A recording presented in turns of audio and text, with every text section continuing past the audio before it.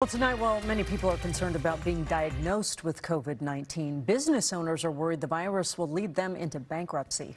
And good evening, I'm Monique Minglavin. I'm Steve Rabel.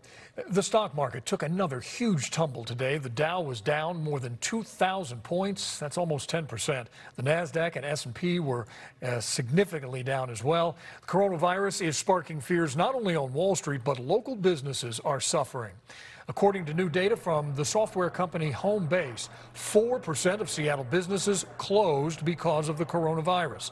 KIRO 7's Amy Clancy is live on Capitol Hill with their fight to stay open. Amy.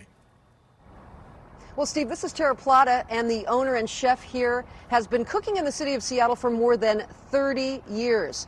She has experienced economic downturn before, after WTO, 9/11, the dot-com bust, two different recessions. But she told me today that the coronavirus, which is keeping people inside their homes now, has been the worst economic downturn of all.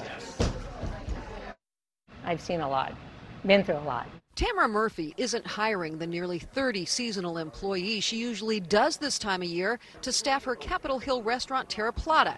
In fact, she's worried she may have to lay workers off because business is drastically down. Nothing compares to this. Why? This is like a tsunami. It happened very quickly.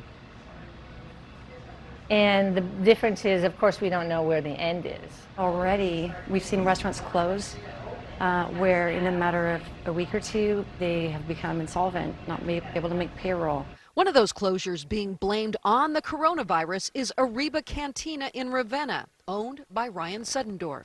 When it came time to process payroll, I had to make the tough decision to close the restaurant. Feared the usual stuff, you know, people not coming in, building the wrong concept, not having good food, not having good service.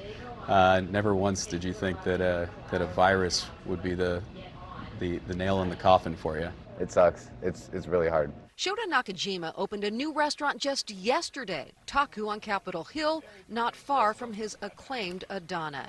He and the chef owner of Kamanegi in Fremont are worried for their businesses, but mostly for their employees. Tip extra the people who are working tonight. Give a little extra. They have bills to pay, and you know, as much as I would love to, I have to keep the lights on, and it's hard for me. So any kind of help would be super helpful. Many people cancel.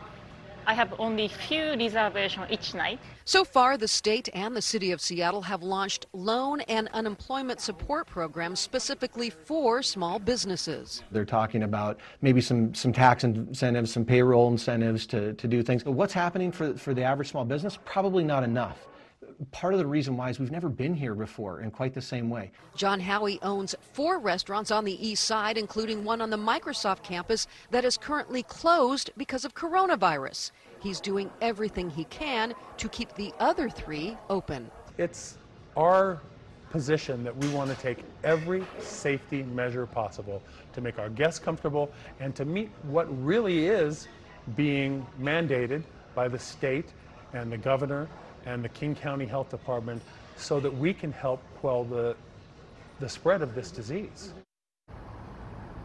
Now, all of these restaurants we spoke with say they clean like crazy, but they're also changing how they do business. John Howie and Tara Plata are both offering curbside pickup. Put in your order. If you don't feel comfortable eating inside the restaurant, you can pick it up. They also are really talking about gift cards, because they say you can buy these now, and if you do not feel comfortable being in a big crowd, go ahead and use it when you do feel comfortable coming back into public. They say these things can help them get through this very tough time.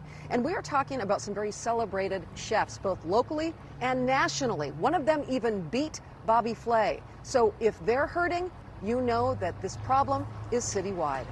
Reporting live in Seattle, Amy Clancy, KIRO 7 News.